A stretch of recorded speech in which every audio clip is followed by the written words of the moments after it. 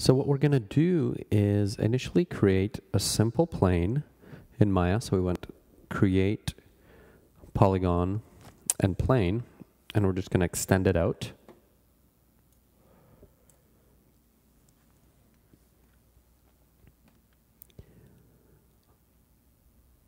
And then we'll add a sphere, and we'll just scale it up. So the sphere is going to be our environment dome.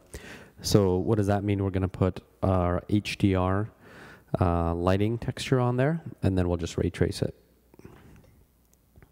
So just setting up our panels in Maya here.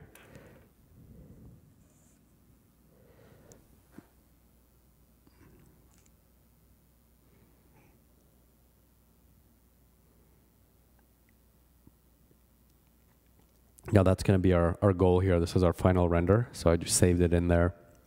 That's what we're going to achieve, but we're starting from scratch here just to show how very quickly we can achieve that ocean look. We're just going to make sure we set up our RenderMan settings. We're going to render quite small at 320 by 240 just so we can do some really quick tests, and then notice I turned on ray tracing there. So that has to be on because we're going to be ray tracing.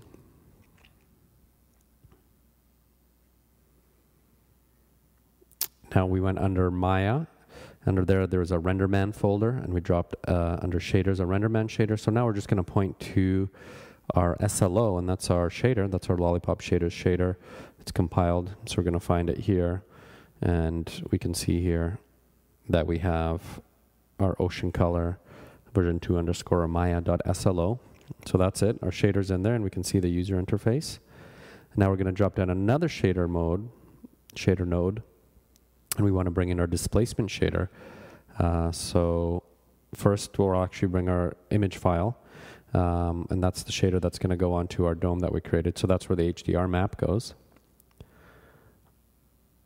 So we're going to assign that material to our selection. So that's our big dome sphere, and we're just going to rename it here to image file just so we know what it is in the hypershade. And in that text file node, we need to put in our TEX file. So I'm just going to cut and paste, and voila, we have a little preview there of our TEX. And back to our initial shader, that's our surface shader for the ocean color. So let's rename that. And we're going to assign that to that simple grid that we created. So we've got the grid, we've got the dome, which we have the image file shader on, and now we want to put the displacement shader on. And we're going to also put the displacement shader on that plane. So how do you do that in Maya? Let's do just a quick preview render here just to see where we're at. Okay, so we've got our ocean shader, we got our dome, which looks a little bit strange. So let's do flip T-switch to 1. So that just flips the way that the texture is looked up, and there you go.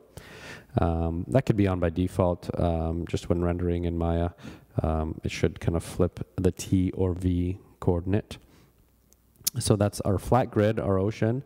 Pretty good, but now we need to add some displacement. So if we drop down another shader node, bring in our displacement shader. It's also an SLO, but it's called Disp Choppy Ocean version 2. And if we view it in our hypershade here, we select the shading group that the surface shader is attached to. This is how you do it in Maya. Because remember, we want to assign 2 shaders to one piece of geometry, because both the displacement and the surface is going into our grid. So I've just kind of renamed, looking at the shading groups here, and we can see that the surface material, it says ocean color, and now there's a displacement material slot, so we simply add our displacement shader in there, and now we can see that they're both connected. So we've got our shading group, it's connected to the light linker, and we've got our displacement and surface shader and our geometry all connected there. So that's how you put both of those onto one piece of geo in Maya.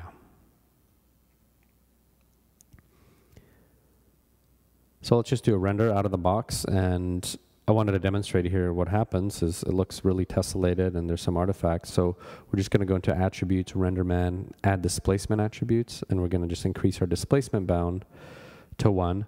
And there you go. We don't have artifacts anymore. So that tells the renderer that we're going to be displacing the geometry. And now we can do a live re-render session to really tweak our parameters. So I'm going to hit play. And this is also why I did like a low resolution, just so we get real quick feedback here. So we move the camera around. We're using render view here. And this is a great way to tune our shaders. Just we see real-time feedback, and it obviously also works for displacements. And we can rotate the camera, change shader settings, and just get a live feedback. So this is a great way to tweak it out with our shaders before doing your high-res final image.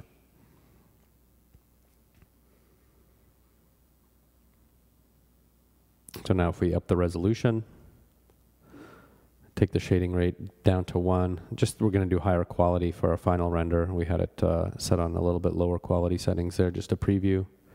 And we're just going to do a render.